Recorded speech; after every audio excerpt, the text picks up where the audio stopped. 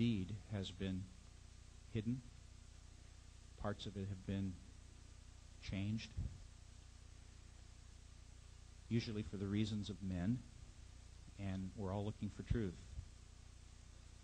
And indeed, after we look at all the evidence that's going to be presented this morning, if indeed Jesus did survive the cross, does this really take anything away from him? I don't think so. I don't. I think it actually adds knowing the truth about the man and what he brought to the world. I think is enhanced. Nothing is taken away. And I hope that we'll all look at this next combined presentation in that light. Wendelle Stevens. I don't have words really to tell people about Wendelle Stevens. I think that he is the greatest single asset that we have in this UFO and paranormal community.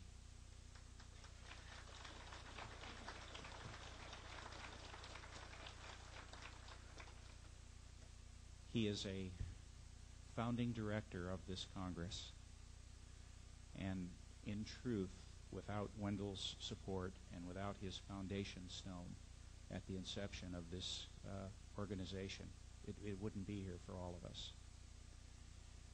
And I've said this before, I will say it again to you guys, and it's from my heart. I think Wendelle has forgotten more than I'll ever know. And we're so blessed. Ladies and gentlemen, Wendelle Stevens.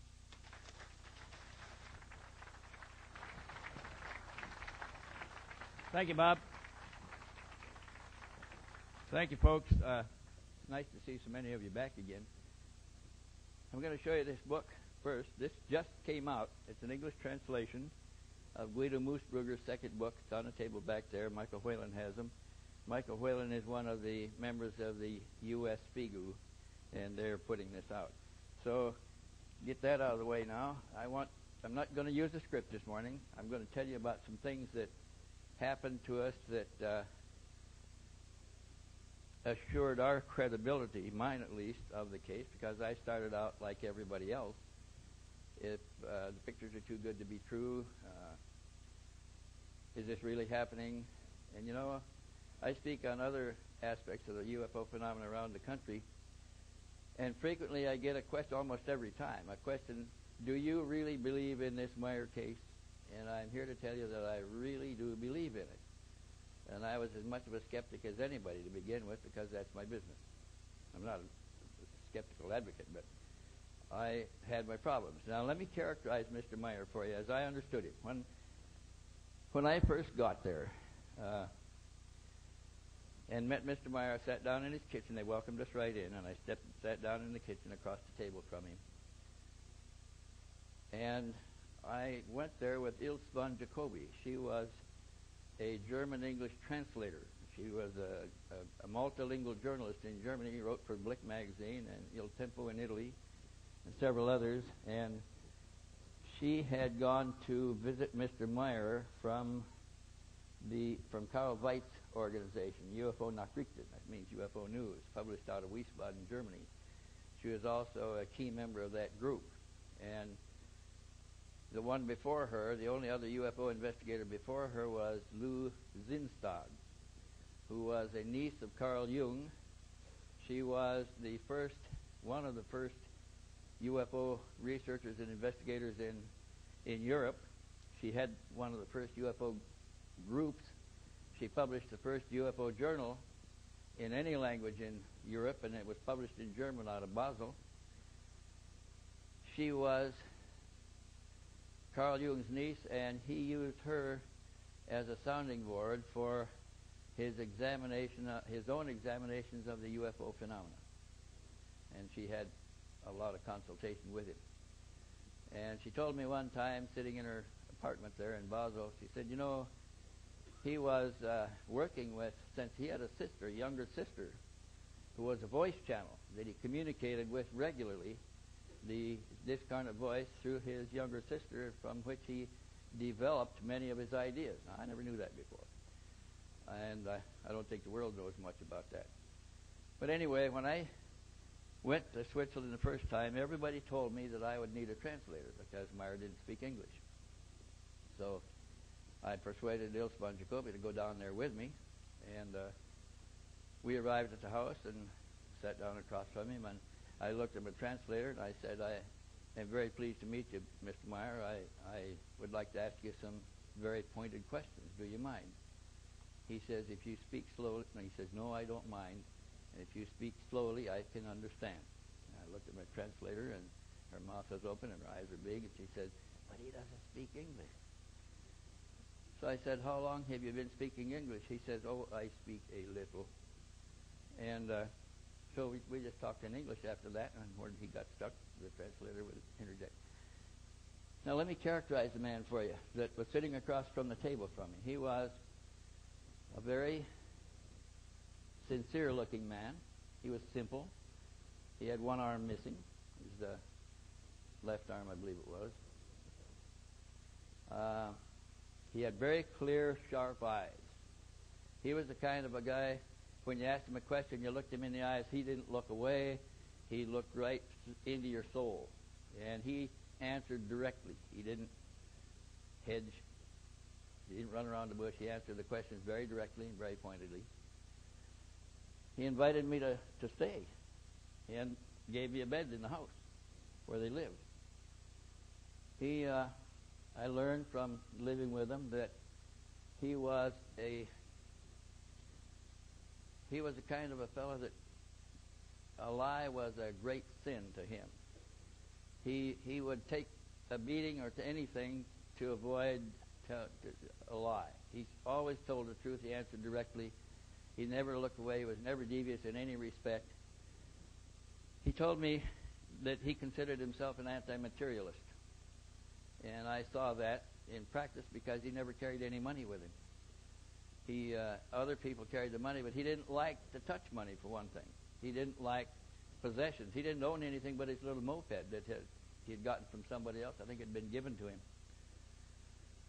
And he was very direct in answering everything. He wasn't devious in any way. So we became pretty close personal friends, and because of our close association and working together, we learned to communicate pretty well. He learned a lot more English than I ever learned German.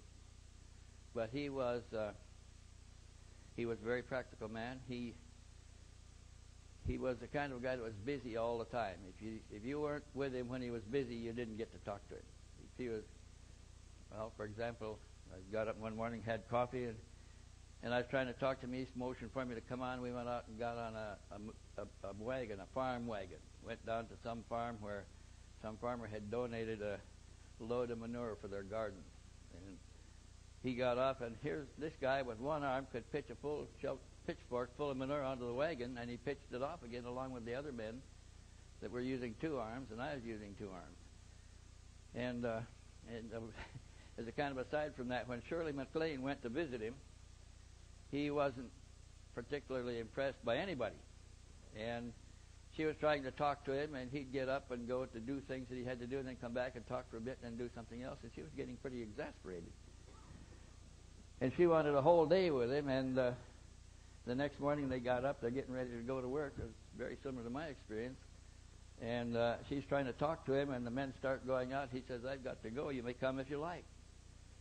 So she went with him, and they got on the same wagon and went and hauled another load of manure, and Shirley MacLaine pitched it on and off along with everybody else. And when he saw that, he started talking to her. Then he would sit down and talk to her in the evening after all the work was done, and they had dinner and everything, and she talked to him quite a bit at length. Now, Shirley MacLaine is probably the world's expert on extraterrestrial visits from the Pleiades. She has been to every Pleiadian contactee, and each of the Pleiadian contacts is different from the others. They're not all coming from the same place. But she has been to all, there's about 9, and she's been to them all and spent days with them getting their story and their information. So when she heard that this case involved Pleiadians, she immediately wanted to go look him in the eye. She bought our tickets. We went over with her. And she lived with him also in the house for a week and talked to him while they were working and talked to him in the evenings when everything else was settled. So there was a remote possibility we could have had her here on the stage with me today, but that fell apart at the last minute because of transportation problems. And also Lee Elders was going to be here, him and his wife. They're the people that I brought in to the investigation with me, and I'll tell you why. I was already investigating UFO cases, and I was good friends of Jim and Coral Lorenzen, the founders of AFRO. AFRO, Aerial Phenomena Research Organization, is the oldest civilian UFO research in the organization in the world. It was the first real civilian UFO research organization in the world. Jim and Coral founded it when NICAP came into being, advertising itself as the civilian research organization, but when we learned that the founders were all retired CIA officers and that NICAP was created to take to get information that experiencers would not divulge to government investigators, then we knew that UFO was the only one that was truly doing this, and there were a number of spin-offs after that. There were a whole bunch of private organizations that sprung up. But they were the first and the oldest and the longest. Anyway, I took my information that I was learning back to AFRO. I frequently discussed it with Jim and Coral Lorenzen, but they took a negative stand in the very beginning, and I'll tell you why. And all the other UFO groups followed them, followed their cue.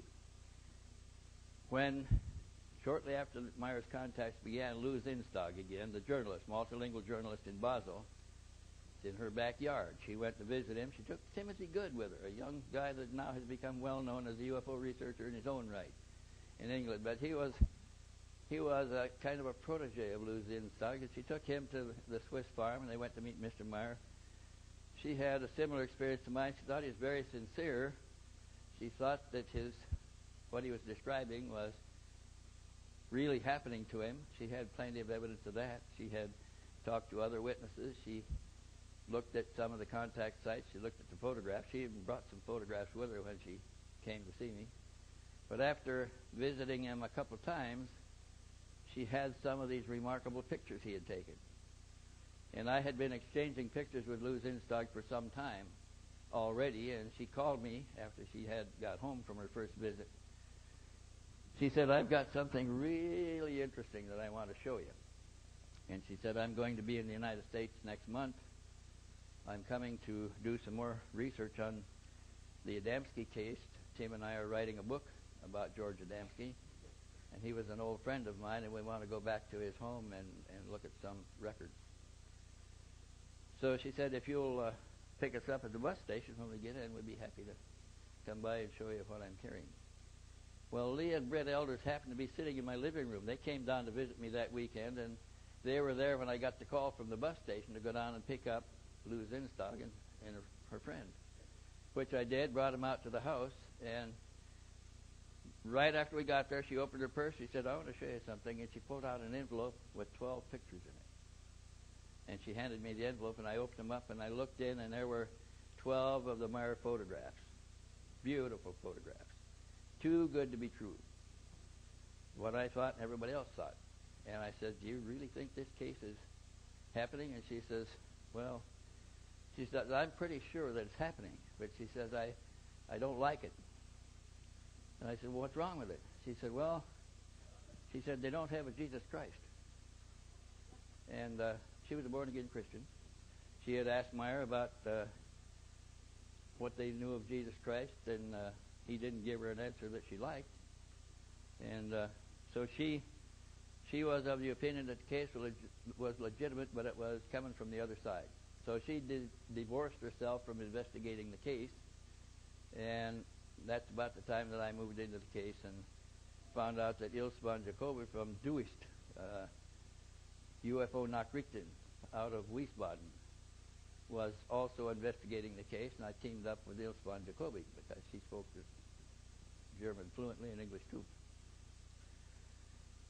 So I looked at the pictures in my house, and I wanted to have a copy the worst way. She said, I can't give you any copies.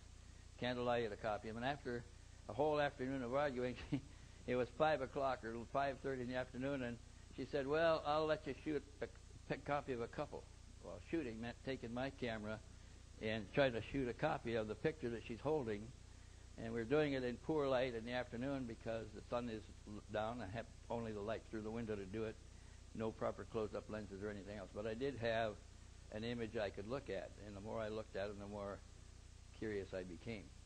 And so I decided I was going to have to go to Switzerland and look Mr. Meier in the eye and myself and see what Lou Zinstag had seen, see what Ilsvan Jacobi had seen. And I bought a ticket on Laker and went over there. By the time I'd gone there the third time, my friend Lee Elders and his partner in Intercept, Tom Welch, were in London sweeping a big bank system. And on that third visit, when I intended to stay 2 weeks, living in Meier's house again, I had persuaded him to take me back to all of the photographic sites. That was what I was most interested in, was the photographs. So he took me to each one in turn, and we walked over the site. He parked his moped where he had parked it before. He walked over it when they showed me the positions he took when he took the pictures, where he was standing, where the ship was, and everything else. And at that point, during those visits to the photographic sites, I became pretty much convinced that he could not have faked the pictures because there was no way he could suspend an image into the scene in front of us, because in most cases he was on the shoulder of a hill that rolled down steeply away from him, and it was 10 miles across the valley up the other side. Nothing to string wires to, no way to loft a model into the picture and photograph it, because the guy that was throwing it would have to be in the picture because of the view to the sides of each of the images. And so I called, or Lee Elders in Zurich called me in my guest house in Switzerland and asked me how I was doing. I said, oh, you've got to come over here. I'll pay for your ticket. Just come on over. I want you to see what I'm seeing. So him and Tom showed up the following day, and Meier took us around to all of them again, and they agreed that these pictures would have been impossible for anybody to fake, even with a big team of experts that couldn't have done it. And that's how they became involved in the investigation with me. Now, there was another thing. Afro was interested in what I was doing, but when Lou Zinstag came into town, she had called me and made arrangements with me. I picked her up at the railroad station, at the bus station, brought her to my house. She said, I'd like to make a courtesy call on Jim and Coral Lorenz, and I correspond with them regularly. I said, fine, let's call them and invite them to dinner. And we'll go down to someplace down at your hotel and have a nice dinner.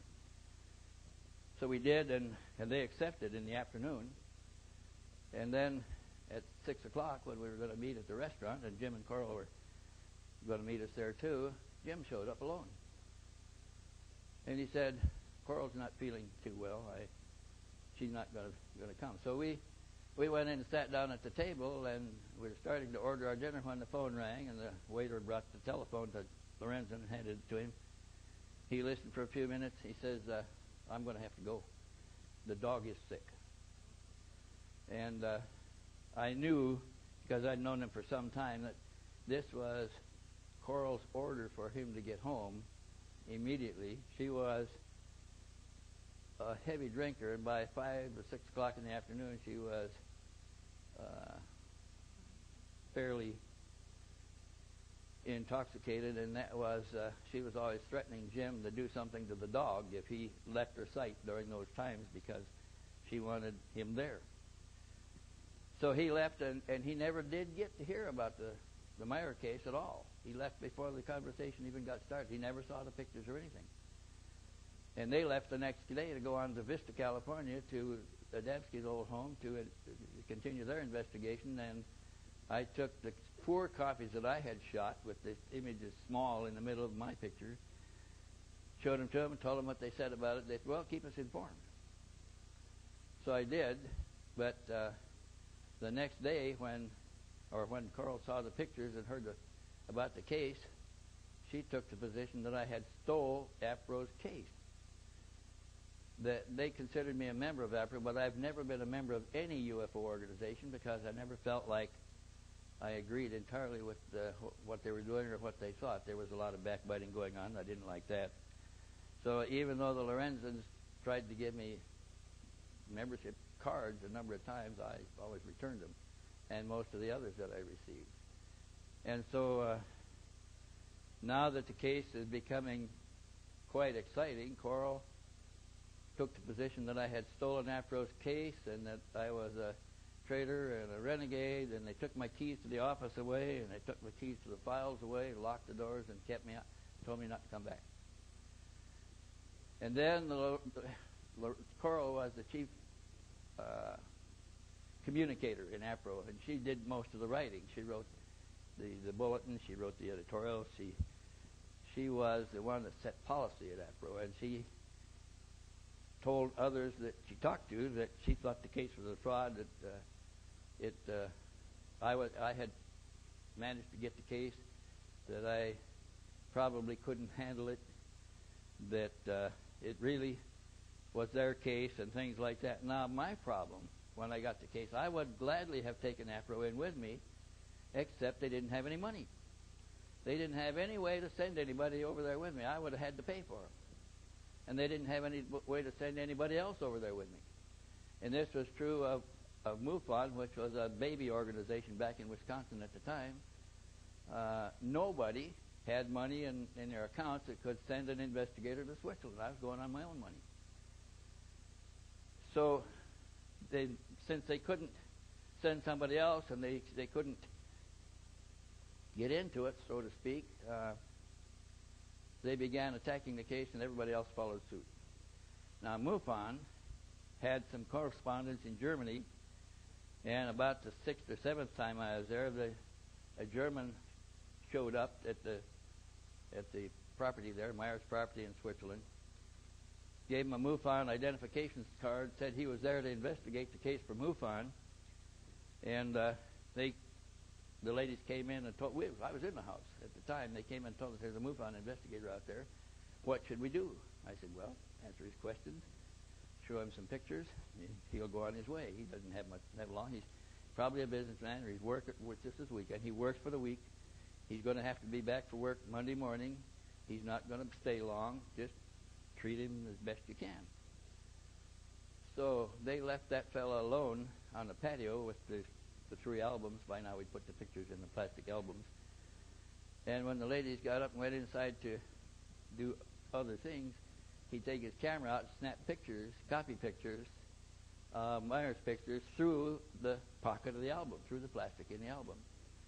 And those are the pictures that MUFON sent to Bill Spaulding at Ground Saucer Watch in Phoenix, who had a reputation at the time for analyzing UFO photographs by computer.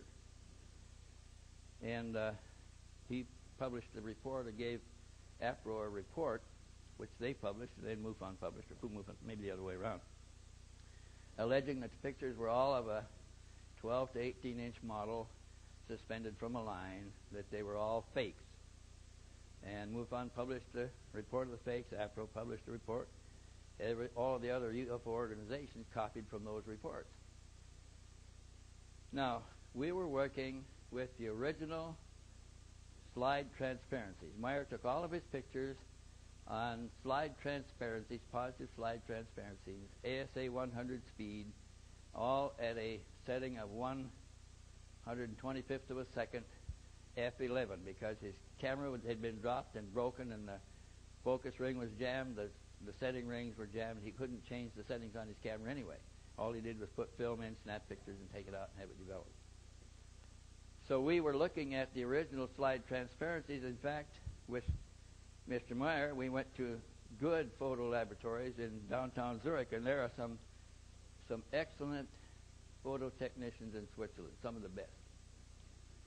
And I had to make enlargements from the original slide transparency, 16 by 20 inches. That's an enlargement about that size. And we never saw any evidence of suspension lines in any of those. Of course, we didn't give those to GSW, and we didn't give them to APRO, and we didn't give them to MUFON. And so we also did some other things. We found that in Basel, in Lou Zinstag's hometown, there was a new Hell chromograph laser scanner. Hell chromograph 300, it's one of the early ones. Argon laser scanner. And this was one of the first machines that could scan the slide transparencies and make 4 separate color separation negatives. One red, green, and blue, and black and white. Black. And we took one of the slides there and let them color separate it into plates to print posters, 18 by 24 inch posters. And so the negatives are 18 by 24 when they come out of the Hell chromograph scanner. And the posters were printed back at 200 dots per inch, which is normal poster size, but it's still like a newspaper picture. There's a bunch of dots run together. But I'm going to come up to that a little later. Let me show you some slides here. If you'll turn the slides on for me. Can I carry this? It's a remote. I can carry it around. Okay. And I'll kind of take some cues from this as we go. If you want to bring the lights down a little bit so they can see. This first picture is of Mr. Meier. Can you adjust the camera back there so the bottom comes down a little? We can see the top. There are going to be other slides with. Yeah. This is what Mr. Meier looked like when I first met him. He was a security guard on a property in Hinwil. It was for an absentee landlord. He was supposed to be protecting their property for them. Have you got something to fix it? Okay. And this is his family that I first met. Here's little Methuselah right down there. You met him a year ago when he was here. But that was, where's my camera receiver? Back here? Okay. There is a whole book that we never even got into that developed before Meier's contact with the Pleiadians. His contacts actually began when he was about 5 years old, and they continued after his first probable contact with these aliens was when he was an infant and he was dying of pneumonia, and the doctor had told the family that he wouldn't live till morning, and the parents were sitting up with him. They all dozed off, and when they woke up about dawn, the baby was well, and that was Meier. Somebody had intervened, and he was completely well.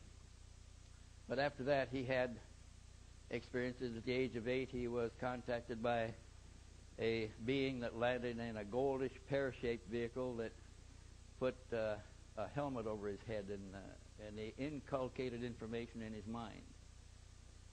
And then after that, when he was a young man in his late 20s, his contacts began with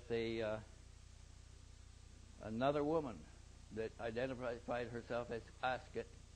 She said she came from the doll universe, which she described as an equal and opposite universe to ours. That ours exists because theirs exists. Theirs exists because ours do. And the dolls had learned to cross the barrier between the two universes, and they were now interacting with Mr. Meier and giving him a lot of history of our planet. They showed him, for instance, atomic bomb sites from thousands of years ago. We think we just invented the atomic bomb now, but the Dead Valley, out here in California, what is it? Death Valley out there is one of the ancient atomic bomb sites. That's why not a whole lot of stuff grows there. Well, anyway, those contacts were quite remarkable, and Meier had a camera then, too. He was an able man. He had both arms.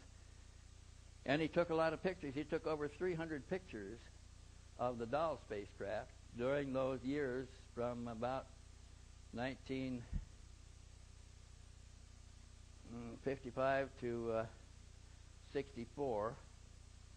And here is one taken over the Ashoka Ashram at Mehrauli, India. Two bright lights in the sky. Here's a picture that was taken over the ashram also that shows a number of lights in the sky. Also, doll craft, doll vehicles, the formation of them. He took another picture. Let me back up. There was a couple other pictures taken this same day that didn't have any foreground in them that were published in the New Delhi News for the following morning. He was at a railroad station, and this may be at the railroad station. He was at the railroad station, and there were hundreds of people waiting to get on the train, and he was too, when these appeared overhead, and they began gyrating around, and he started taking pictures. He finished his roll of film, took about 12 pictures of these objects in the air over the station, and when the news reporters arrived, they're gone. But people in the crowd pointed out Mr. Meier, along with a couple others that had cameras, as having taken pictures, and they came to Meier. He described what he had seen, told them he had pictures in the camera, it was still in the camera. They wanted to print the pictures the next day, so Meier gave them the camera so they could take it to the laboratory and take the film out themselves, develop it, and they printed pictures like this on the front page of the New Delhi News, and then they sent the camera and the negatives and copy prints back to Mr. Meier at the ashram at Mehrauli. And that was pretty much the beginning of his photographic events taking place in India, and those contacts went on for 10 years. And then they stopped in 1964, and they did not resume with the Palladians until 1975, 11 years. So here's another picture taken that's just of a bright sun in the sky. The real sun is higher up at the ashram also, near the ashram. Here's another picture taken over the ashram. There's 5 blue lights in the sky. There's a fifth or 4 of them. The fourth one's down there. But there's a whole story associated with these contacts would have filled 2 more books, like the Palladian contacts, and they went on for 10 years. Here's a large watermelon-shaped ship, a shaped light in the sky, huge. See the size of the tree down here in the foreground? And this light is in the sky over it. Meier snapped that one. Next. Okay. Here's one. Now let's see if I can find the ship in this picture here. Here it is. This is a doll ship. It's one that Ascot flew, but the dolls also had a number of special purpose vehicles, all different from each other. And they were used for different purposes. And Ascot flew several of them, but there were other pilots that flew others of those ships. I think we have one more.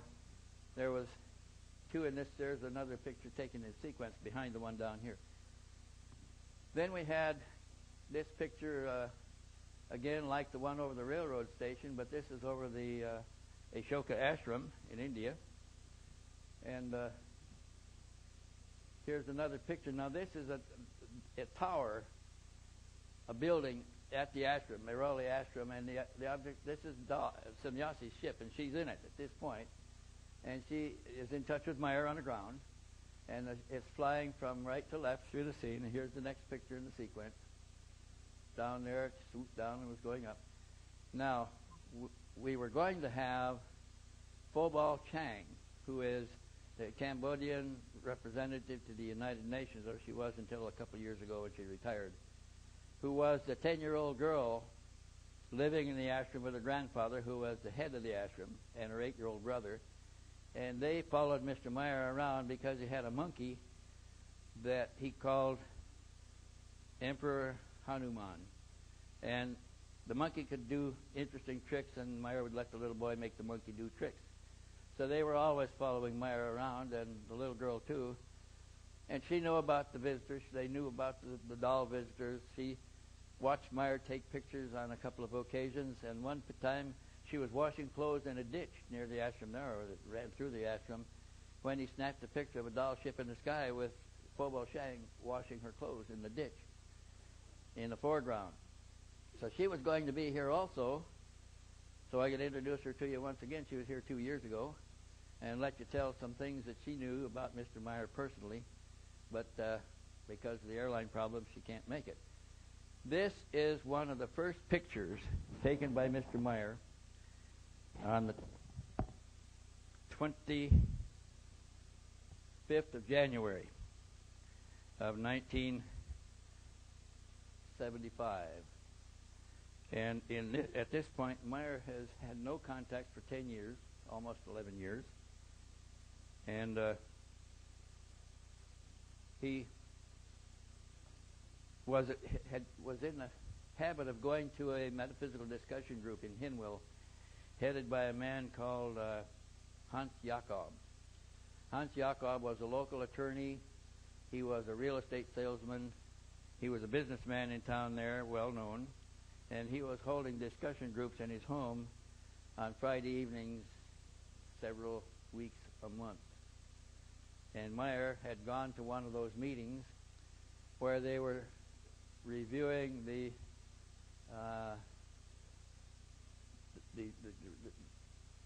studies of Jurgen and somebody else. They had published a book on how they were capturing voices in a still room with a tape recorder. And Meier decided to try it himself. He borrowed a tape recorder from somebody, set it up in a bedroom, started it, closed the door, and left it for an hour, and then went back and checked it. He didn't get anything on the tape, and he rewound it, and set it up again to give it another try. And the next time he read it, there was a soft voice on the tape that said, "Billy, take your camera and go outside." He played it back several times to be sure he'd heard it. Then he shut the tape recorder off, went and got his camera, and went outside. He got outside, and it's his own front yard there, and his moped is standing there, and he straddles the moped and kicked the stand away, started it up, and just started riding.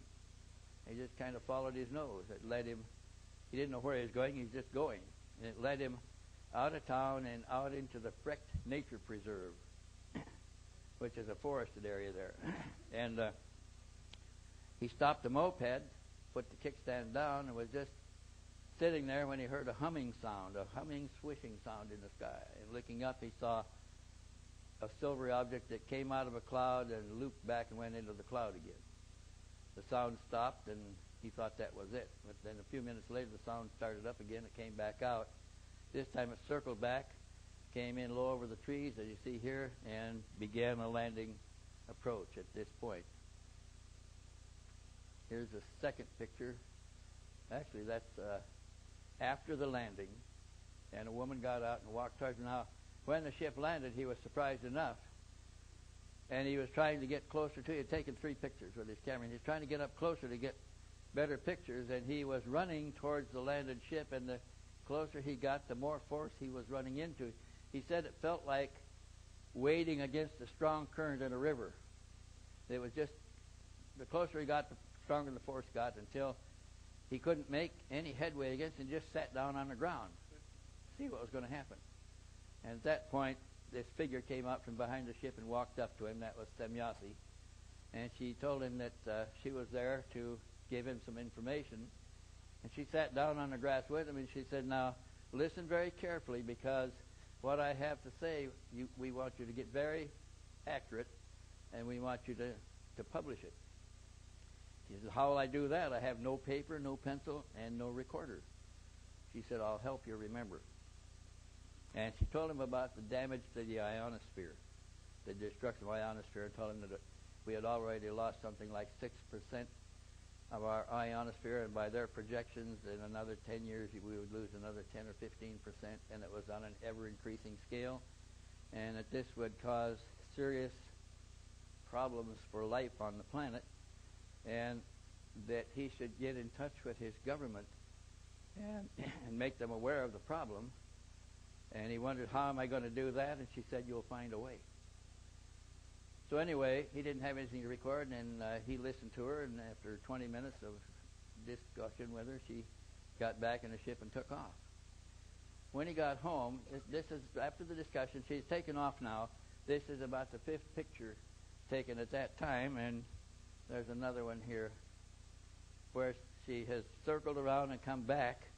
There's a fire, a lumber truck parked on the scene down here. Another picture showed the lumber truck. And this thing came in close, hovered slowly, and then zoomed off and disappeared. But that was the first experience with the Pleiadians, with Samyasi and her team. And these are the very first pictures taken as the first photo sequence. The next photo sequence was taken at Jacobsburg, Allenberg on the 27th of February. The first one was the 25th of January. That's a month later. And he took some more pictures of what seemed to be the same ship. And there were more contacts. In the meantime, he had several face-to-face meetings with her at rendezvous points on the ground, and he made his contact notes, and then she invited him to take his camera for another demonstration, is what she called it, a flight demonstration. Now, he didn't take his camera every time he went to a contact. He only took the camera when they invited him to do so, because he thought, first of all, he didn't have any money, and he didn't have a lot of film, and he didn't want to waste anything. And second, the camera didn't work too good, but it was the only camera that he could work with one hand. And so he's had several contacts up to this second flight demonstration, and he took his camera and he took a number of pictures. There were two sequences that day, one about 10:30 in the morning and one in the late afternoon. Now, I believe this is from the one in the late afternoon, but here is the one in the morning, showing 4 ships came in together this time. Now, he's seen the ships all these times, but he hasn't been taking pictures of them because he didn't carry his camera. But now they showed up with 4 ships. There are 2 variation. This is a variation number 1. This is variation number 2. And there's the 2 remote-controlled drones. Those remote-controlled drones are about half the diameter of the bigger ones, and they had 1 pilot's position aboard and 1 extra seat. They could only carry 2 people, whereas the larger ones here could carry up to 9 people aboard. And they always had 3 aboard. So this day, they demonstrated 4 of them in flight together, and he got a whole roll of pictures of those 4 in flight. In that case, though, there were so many of them that he was getting as many as he could in the picture. Always 1 or more were chopped off on the edges, and which leading to the argument that they were chopped off because somebody is holding them into the picture and they didn't want you to see the hand. That was what Brown Saucer Watch said. So later in the same day, in the afternoon, they came back with 1 of the craft here, a variation 2. Variation 1 is gone, and the 2 drones are gone. And they took pictures of it flying around in the dusk of that afternoon, and some haze in the sky. These are a variation number 2. This is a picture. That's what I looked like back then when we were doing this in 77 and 78. But I had hired translations of the first contact notes, and I had been in the living room with Meier trying to make corrections to the translations.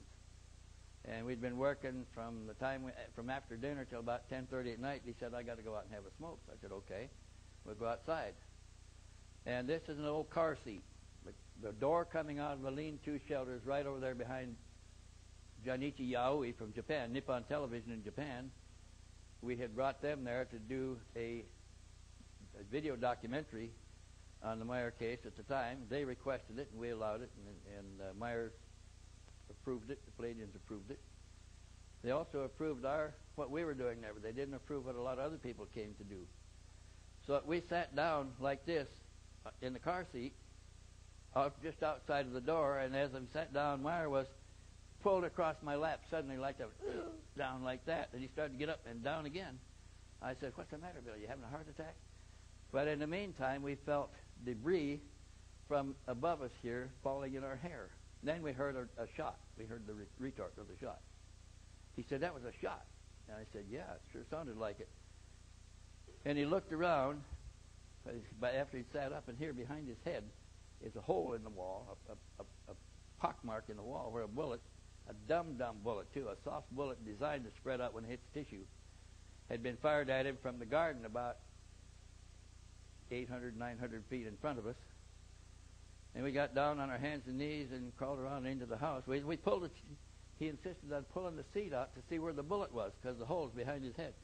And it's laying right there behind the seat. He picked it up, and he said, "It's still hot." He handed it to me. And then we went inside and got flashlights and came out to look for whoever did the shooting. That was the 11th assassination attempt, by the way. This picture is taken at... let me get caught up here to my cards. Taken at Oberzelg. Oberzelg simply means above the town of Zelg. Obersadlig is above the town of Sadlig. And where you have Fuchsbuhl Hofhalden hyphenated, that's between Fuchsbuhl and Hofhalden. So these two craft, he was told he could bring his camera this day. This was to be a demonstration of a variation number 1, the first craft that he encountered, being returned someplace, and it's going out of service. It's been in use for 300 years. And it's being escorted by one of those drones that they're going to use to come back in when they leave the variation number 1 ship, when they deliver it. And if you'll notice, this was really a beautiful picture. Here's buildings in the foreground, the skyline. You can see the sun being reflected. It's not behind the drone. It's being reflected off the side of the drone. The upper ship is not tilted at quite the right angle for it, but it's one of the prettiest pictures we have. And here's the following one where they're moving away and appear to have gone below the horizon only because they're going away in distance, where you can see that both ships without the bright reflection on them. This is the first picture taken at Obersadlig. That means above Sadlig. Taken on the 8th of May of 1975. When we measured, Meier estimated that the ship was about over the position of the log piles. And we measured that distance as being 120 yards from the camera position. And the ship slowly approached. He took a series of pictures in this case. There's picture number 2. You can see that he is standing by an incinerator in a field there, to burn field trash. And then after that picture, and it's quite clear here, he rested his elbow on the incinerator. Oh, thank you. Rested his elbow on the incinerator to get that picture. Nice, sharp pictures. Now, these, what looks like bushes, the other side of the incinerator here, are full-grown trees down the slope of the hill. There's a steep slope away down here to a river, a creek, and then up the other side to the woods on the other side. And the object is clearly beyond the tops of the trees, which means it's not a small object. It's close to the camera. And it moved along. It's the trajectory here. Passed to his left and then turned and started going away towards another tree line. This is about 140 yards away, which is a little bit of an enlargement in the picture there, which I did. But you can see in this picture what appears to be a band around the top of the cupola. That sometimes that's what he saw. Sometimes it was rectangular windows with rounded corners like in airliners. And sometimes you could barely see where the window stopped and the metal of the ship started. So they were different in almost every picture, meaning that he can't use the same model twice because he'd have to be repainting the windows. And also there were other changes. There was something from the bottom of this, there was a cone that was extended more or less in each of the pictures, in various pictures. And then it turned to the left and moved away across the horizon here. There's another picture of it. These were foreground, flowers in the foreground. You can see that they're out of focus. So this verified the fact that his camera is jammed at infinity, and he can only take pictures beyond 35 feet. Anything inside of 35 feet would have been out of focus. So we know that it's beyond 35 feet. 35 feet is far enough away. If you have an 18-inch model and you put it in a picture, it'll only be the size of a BB here. And this clearly is not a model. And that is pictures of it going away. Probably the last one in that series. Now, this starts a new series, and I'm going to pause here for a minute. And see if I can get to use this little pointer here. The pictures he got in the ashram in India 10 years before this were all in black and white. Now he's using color film. So that's progress of our technology from 64 to 75. So these pictures began here at that slow approach. Here we can see a power tower and a road in the foreground. He's got a video, an 8mm movie camera set up on a tripod running on automatic, filming the same scene that he's photographing with his hand camera as the ship passes and goes along. Now, if you look down here, you'll see that there's a white sandy road running along the side of a field there. And as the ship comes closer, we can see the reflection. Well, it doesn't show too well here. The reflection of the white sandy road down there in the undersurface of the craft at the flange. Now, that couldn't be there if it was a small model near the camera. That has to be a large model some distance from the camera in order for the angle of reflection from the road to the camera to be such that you can see it in the bottom of the ship at all. And we see that in several of the pictures. Maybe you can see it a little better in here, and you can also see the road down there. But these were points that tended to convince us that these pictures couldn't have been faked, that the pictures were real, the events were real. So we wondered what the Pleiadians were telling him, what was going on. And he said that they told him that one of their missions here, and one of the purposes for being here, was that our religions have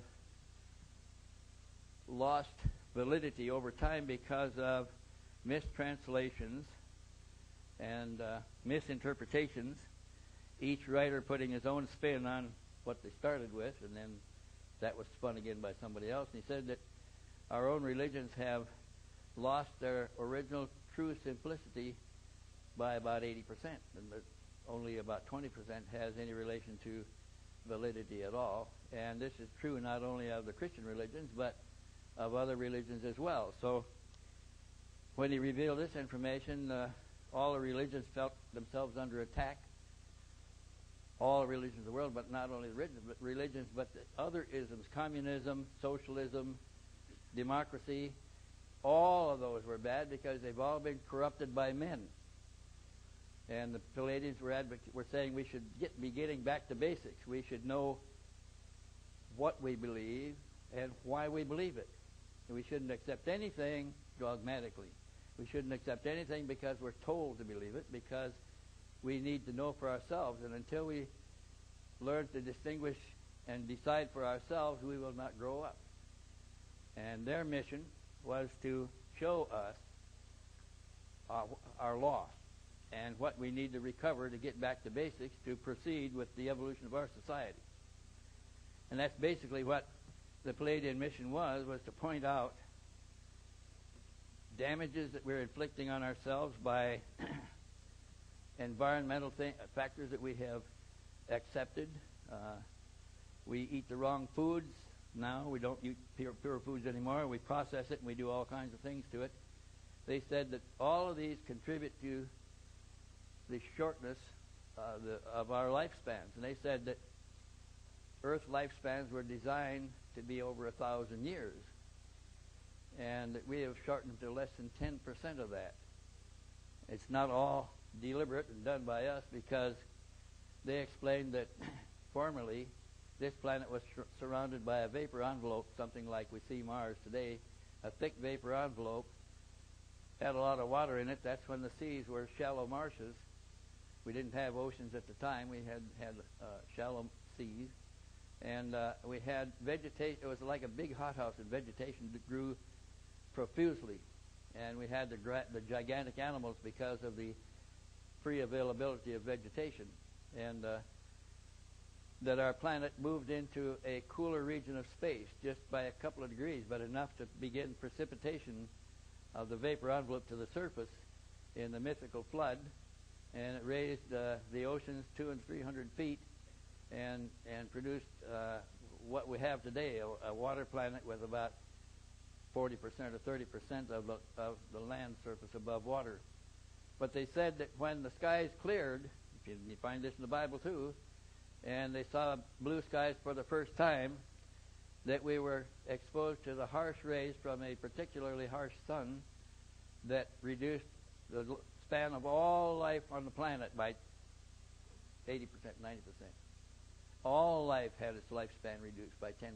Now, this is another reason why we are such an attractive point of interest to alien visitors. Often they comment that they are amazed at the extreme variety of life in all species and classes. That this planet is peculiar because of its extreme variety. And others have suggested that the variety comes from the shortened lifespans and the accelerated evolution because of the short lifespan. And this may be true, it may be interesting, but we're probably not going to get those lifespans back soon.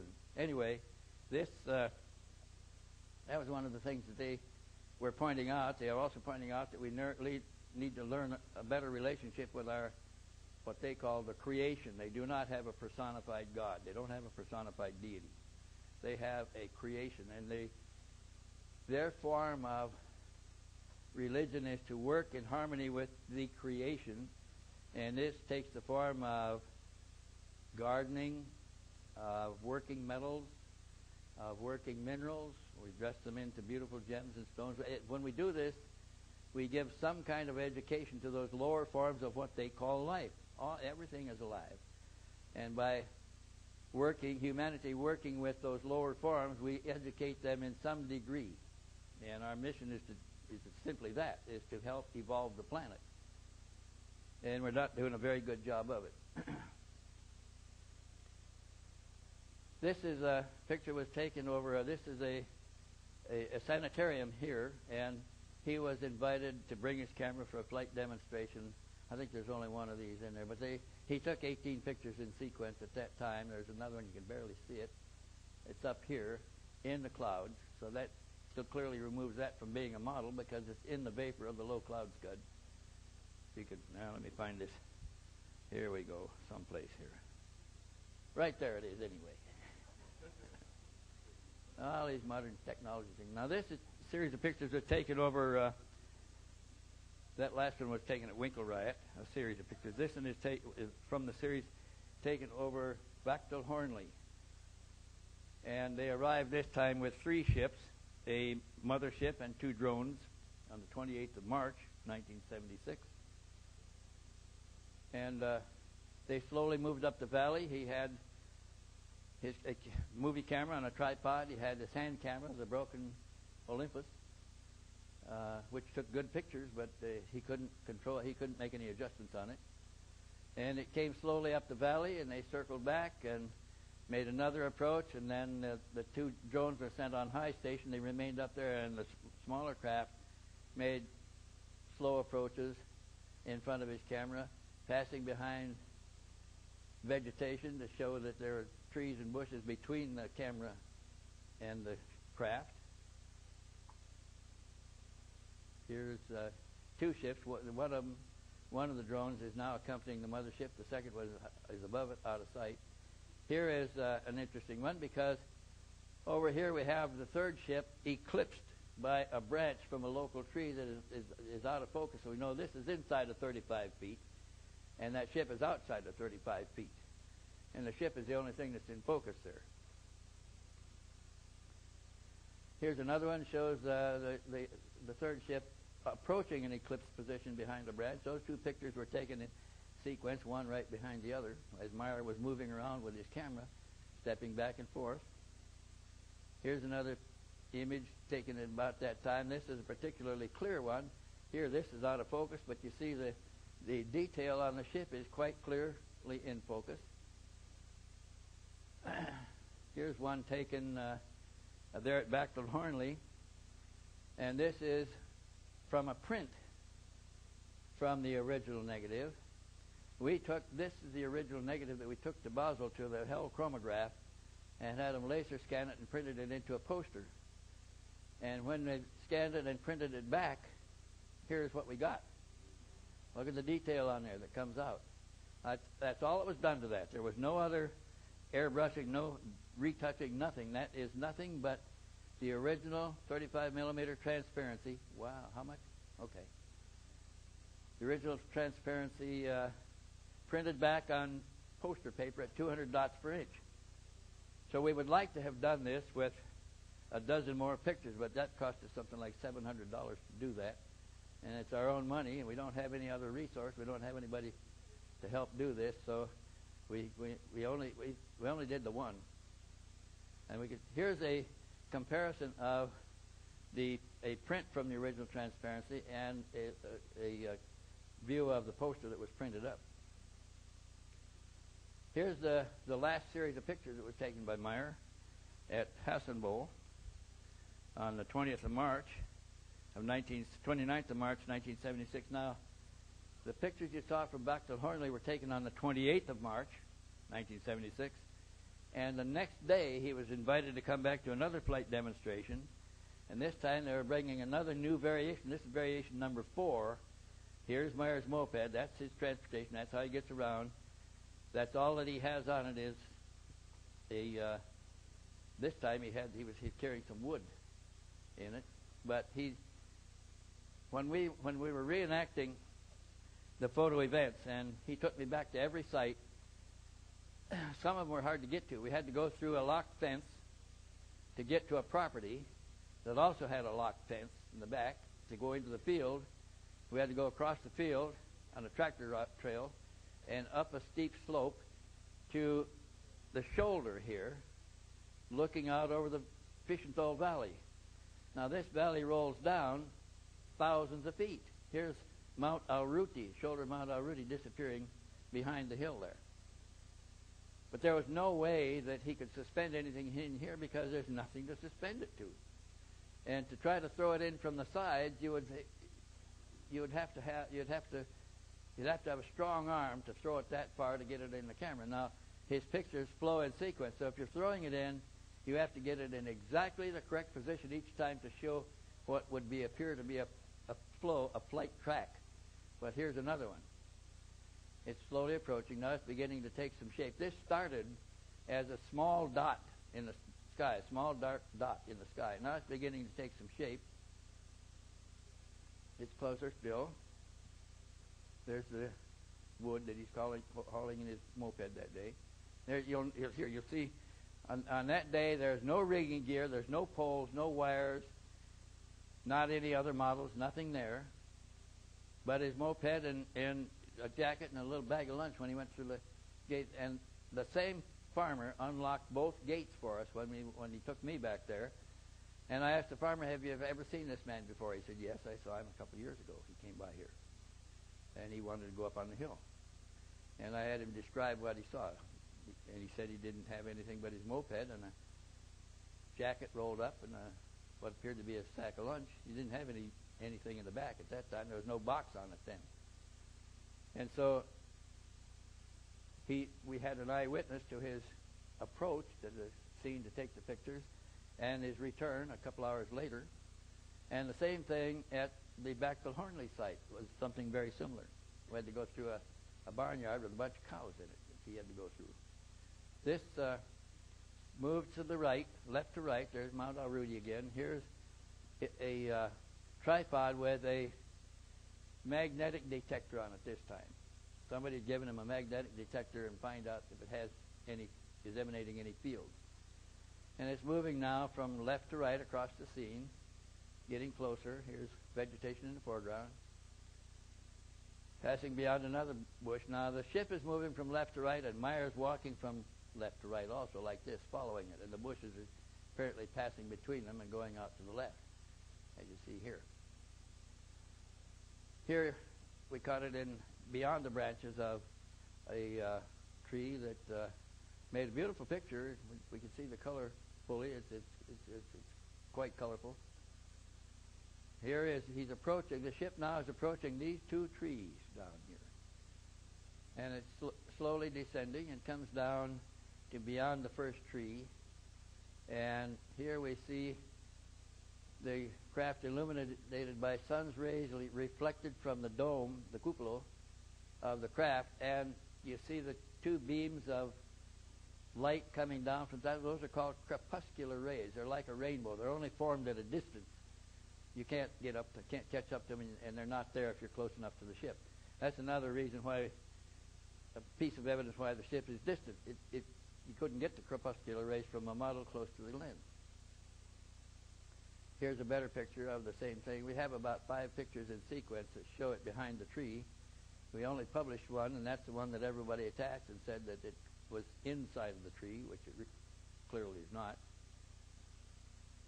And here is me standing under the same tree in the different time of the year when it's leafed out.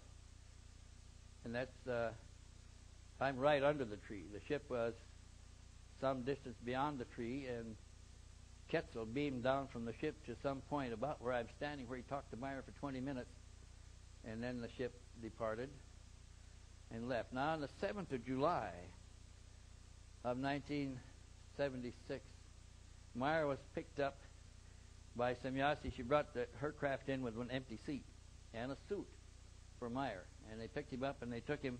They had told him before this to be ready. They'd invite him to go on a trip with them, to be ready to be gone 5 days. Well, all he did was ride his moped to the scene. He's that kind of person. He doesn't pack a big lunch and things like that. He just met her there.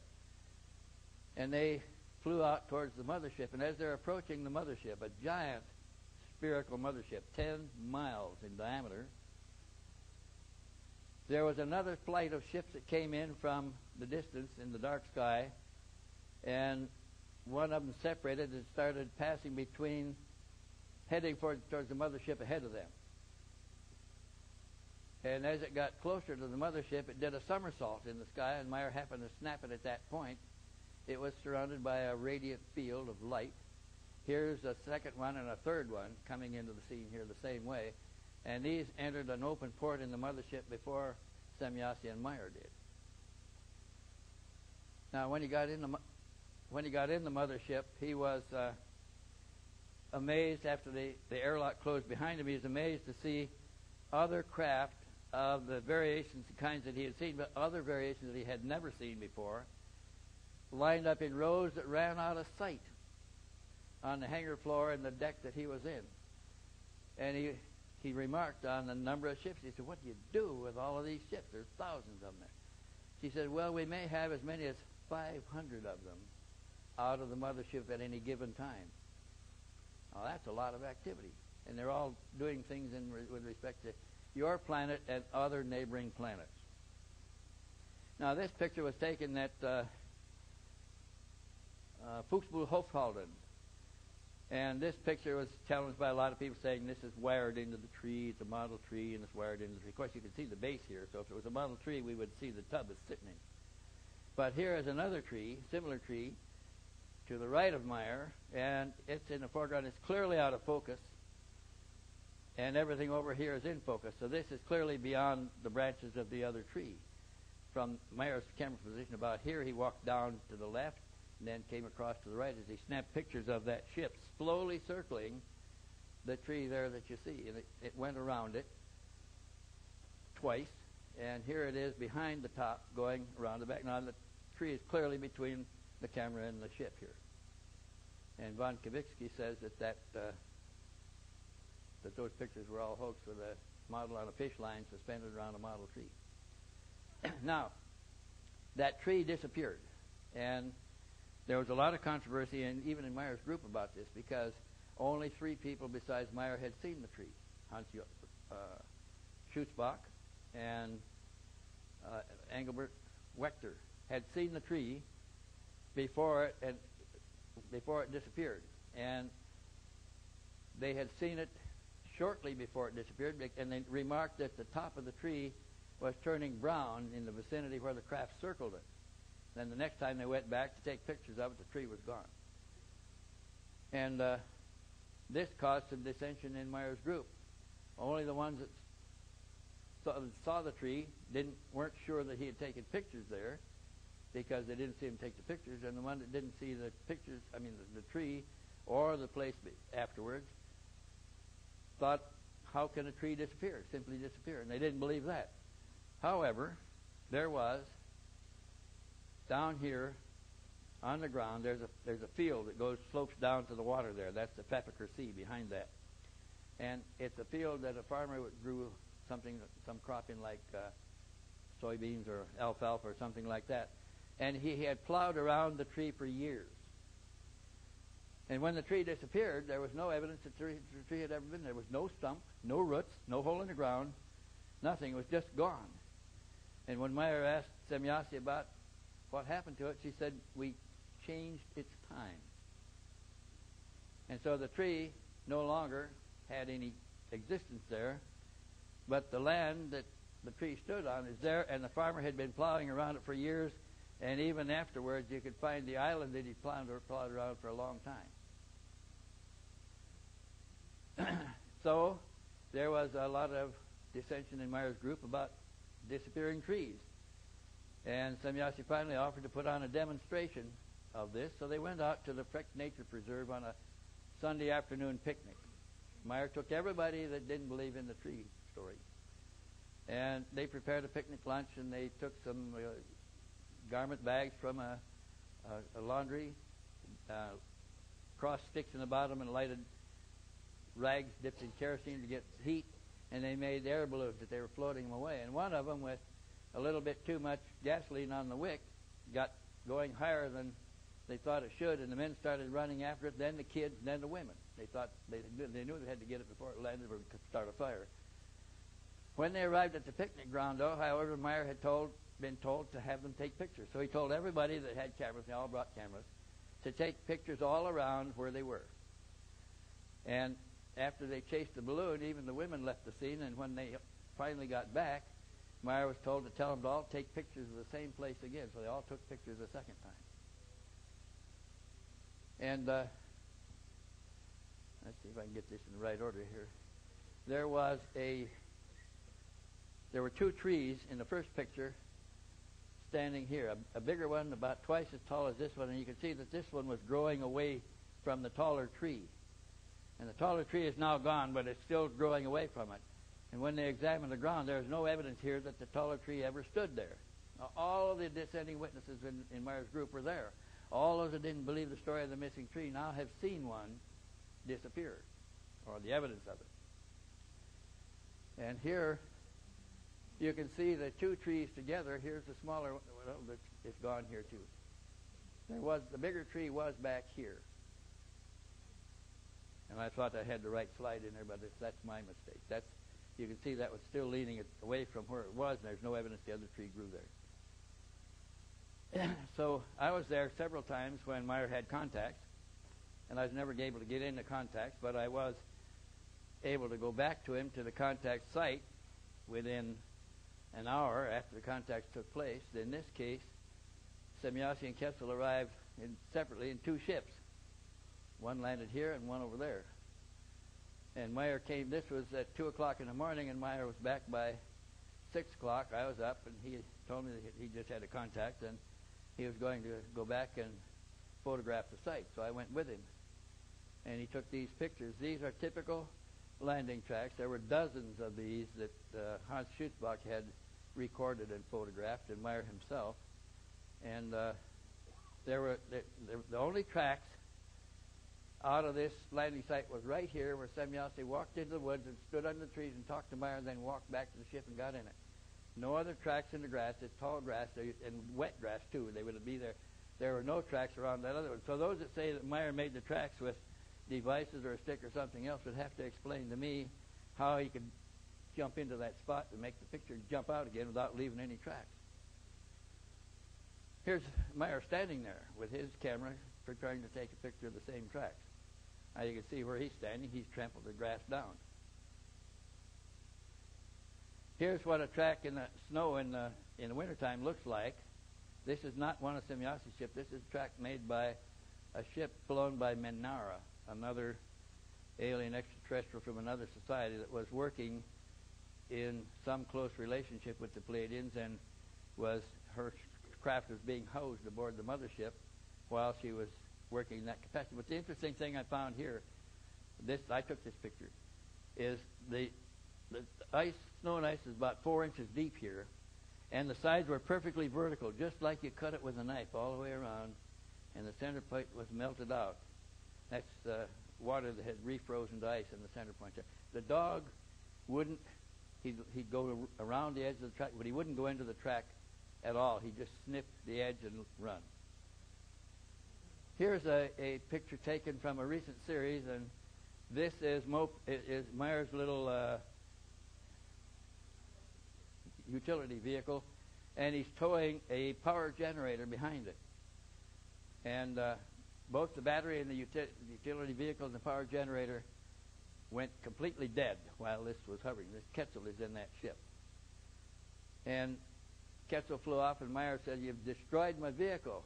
Quetzal came back. He said, "I'll help you fix it."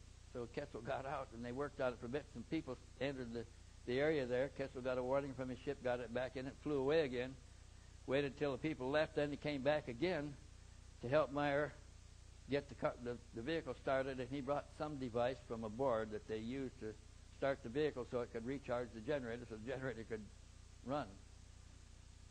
And then he left, and Meier went on home. Now this, a lot of people say that this is a model, the construction that somebody made up or that Meier made up. Now there's nobody on the farm ever saw the model, and there's 18 people that live on the farm with him.